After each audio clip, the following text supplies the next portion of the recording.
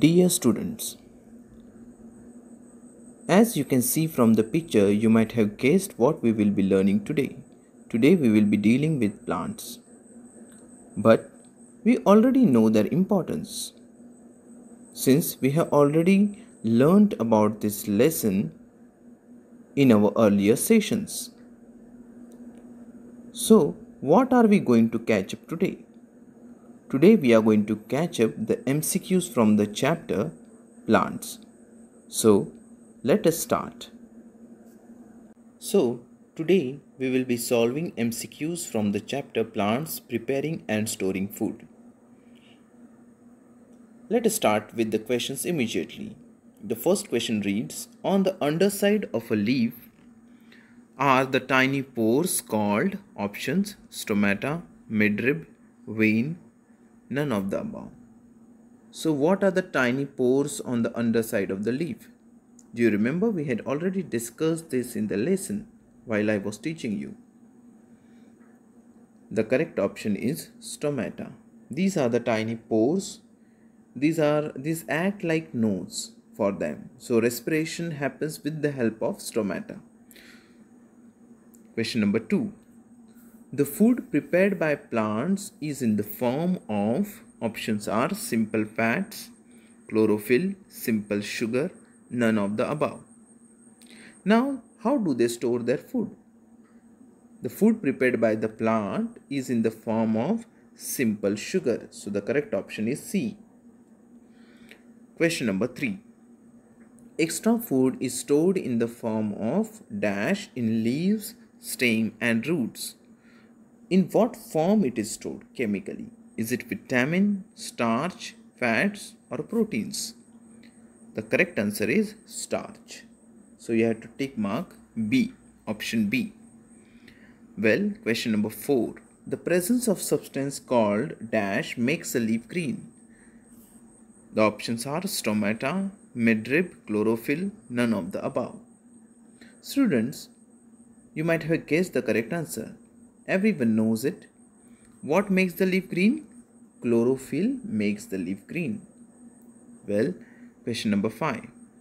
Green leaves need air, water and sunlight to prepare food, minerals, carbon dioxide, heat.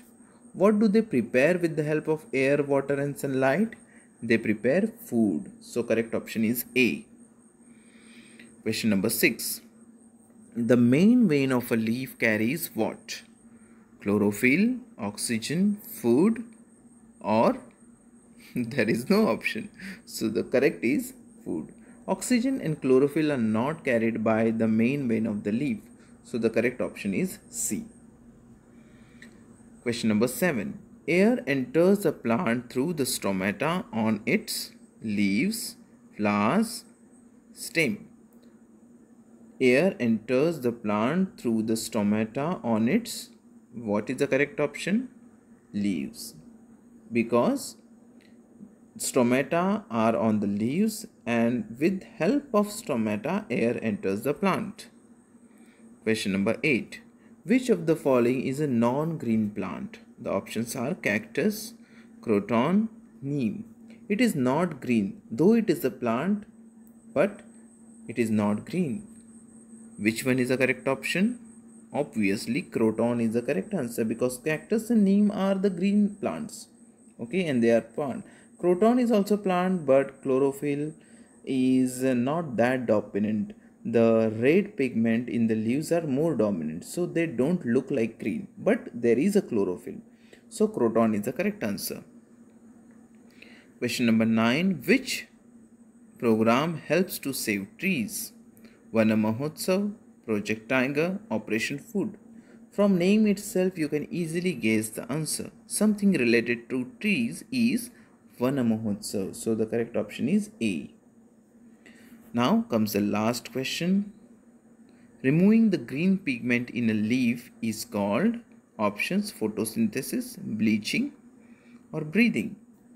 Removing the green pigment, what it is called? It is called as bleaching. So the correct option is bleaching.